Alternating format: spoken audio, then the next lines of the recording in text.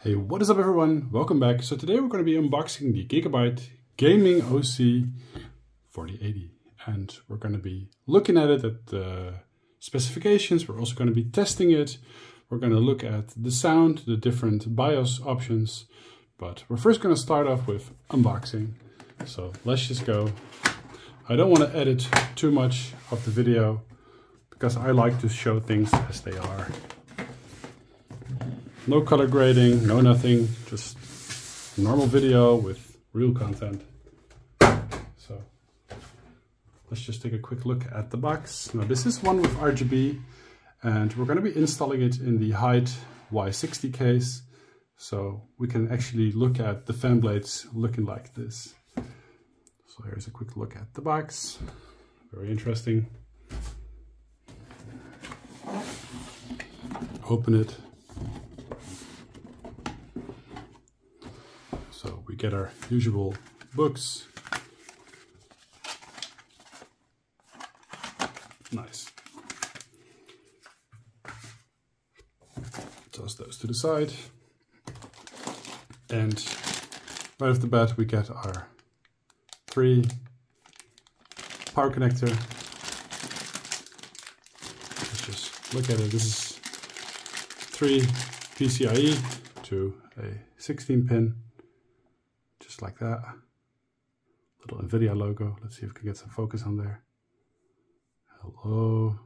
There we go. NVIDIA. And what more do we get? We get some kind of a smart bracket here, which prevents GPU sag. I'm not going to be installing it as mine is placed sideways, so it doesn't sag anyway.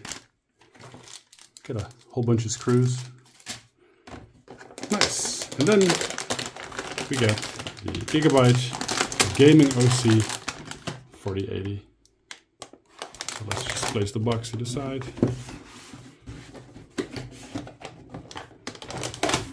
There we go.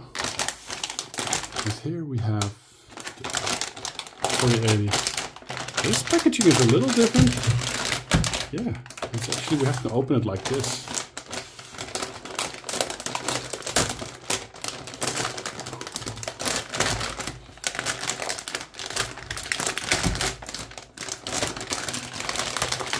I actually like this better if we open it like this. Jesus, my man, this is some unit. Look at that.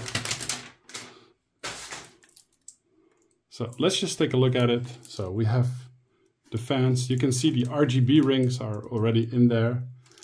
If you look very closely, it's the white lid. There's a lot of plastic on there. So here, I think, yeah, over here, it's a little hard to see. We have a very, very tiny switch. It says BIOS, OC, and silent. So we're going to be testing both. It's standard set to OC, apparently. The 16-pin connector. The front. Let's pull the little plugs out. I think they're all gold-plated. Yep, they're gold-plated, which is nice. Get the sticker off there. So we're back. I finally managed to snatch a little part of the plastic. And the back plate, it feels cold. I think it's like metal. Yeah, pretty sure it's metal. So let's remove the plastic here.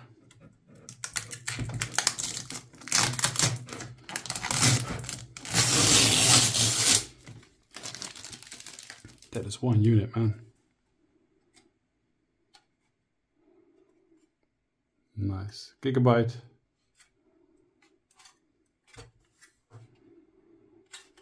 Looks pretty good. The cables. So let's give it a spin, shall we? So we're just getting ready to install it, and I just noticed how freaking huge it is. This is a Inno 3D iChill 3X 4090, and this 4080 is actually bigger. It's like wider and not shorter. But what a unit. This thing is huge. I kind of expect pretty great cooling from this. So this is going to be a first boot up. See what it looks like. That looks freaking dope. I kid you not, this thing is pretty hard to install. It's just that chunky. We look at the case from above. It just barely fits in there. That RGB is so cool. Then it turns off. So now that we have everything installed, let's go play some Cyberpunk. See how that game does. So we're gonna start off native with high settings. We'll turn on ray tracing. We'll also turn on DLSS. So this is native 1440p ultra settings. And well, it's doing a good job. Let's lower the sound a little bit. It's still very loud. There we go. I think that's better. So 1440p, high settings. Let's see how good it is with DLSS. So let's just walk a bit over here. It's very playable. This game is extremely heavy. So let's turn on GL. Let's put that just on quality. So that's some pretty good performance we gained there. And it still looks really sharp. And my goodness, look at the temperatures on that GPU. That is incredible. The temperatures on that GPU are insane. The Gigabyte gaming OC, that big chunker block on there, it just really does its job. 55 degrees. Are you kidding me? 56? That is insane.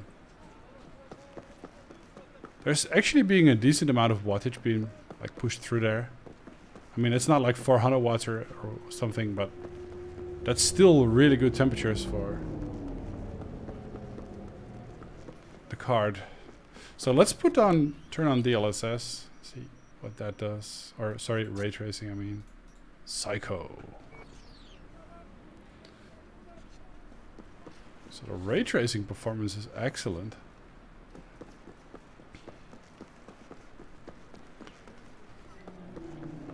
With DLSS, you can actually pull it up to around 100 FPS. Wattage doesn't change that much. Let's turn off DLSS. So this is native ray tracing. That is insane. I did not expect that. I thought I was going to take a massive hit. Whoa. Aw, what are you drinking there? Can of beer? I mean, just look at the temperatures. That is just so good. Now it's pulling a little bit more wattage, so temperatures go up. I expect it to hover somewhere around 60-ish. Now I have an open test bench, so maybe 60 to 65 would be a more reasonable target in a closed case. Nonetheless, that is really good performance. Now we're going to tinker a bit around with the fan speed settings, show you what it sounds like. So we're going to start off with 60%. That's barely audible. 70%.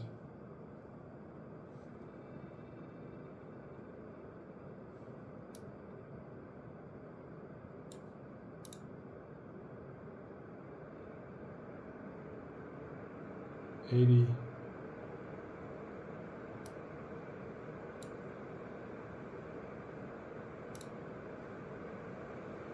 90.